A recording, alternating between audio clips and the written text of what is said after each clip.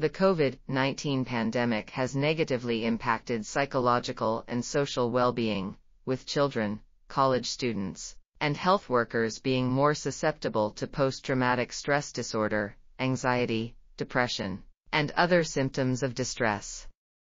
Social distancing and security measures have affected interpersonal relationships and empathy perception.